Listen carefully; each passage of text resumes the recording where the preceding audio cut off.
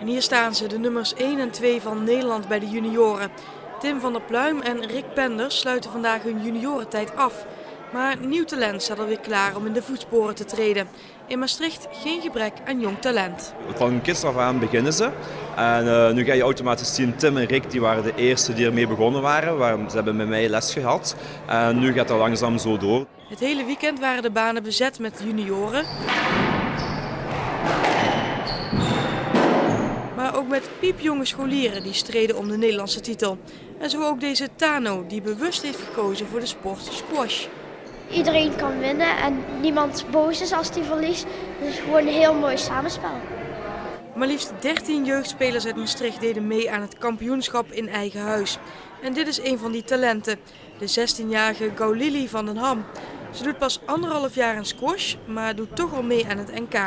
Al heeft ze het wel lastig in de leeftijdscategorie onder 19 jaar. Nou, ik probeer op mijn beste te spelen, maar dat gaat nog wel lastig, want ik moet eerst zorgen dat ik in mijn spel kom in de wedstrijd.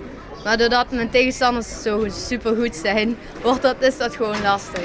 Gaulili heeft eigenlijk gezegd heel veel natuurtalent. Ze kan vanaf de eerste les dat ze er gaf, kon ze al heel goede ballen spelen en ze kan echt heel goede vooruitgangen maken. Er komt dus weer een nieuwe lichting goede squashers aan. En misschien zijn dit wel de opvolgers van Rick en Tim. De 2 junioren zijn de grote voorbeelden voor de jeugd. Als zij de baan betreden, willen alle jonge sporters even oefenen met ze.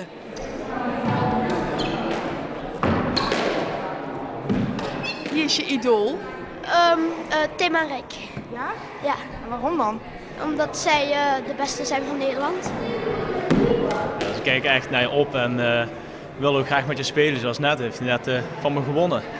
Ja. En Rick Penders kan niet meer bijhouden hoeveel Nederlandse titels hij heeft behaald bij de junioren. En dit was zijn laatste NK. Hij heeft zijn juniorentijd goed afgesloten, ook internationaal gezien. Ik heb mijn jeugdcarrière nu eigenlijk afgesloten vorige week in Praag. Daar heb ik gewonnen in Praag, dat is mijn laatste juniortoernooi. En ik sta nu derde op de Europese ranglijst. Dus wat dat betreft is ook internationaal, althans in Europa, doe ik het behoorlijk goed.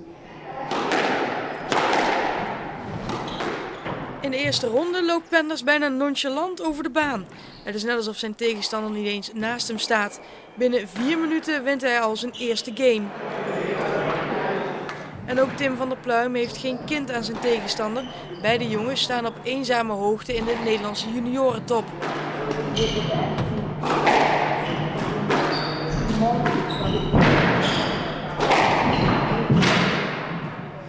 Maar na vandaag maken beide spelers de overstap naar de senioren. En dat is heel andere koek. In de jeugd ben je altijd heel goed geweest. Hè. Stel je iemand voor en dan kom je bij de senioren, ben je gewoon opnieuw een nobody, begin je helemaal onderaan.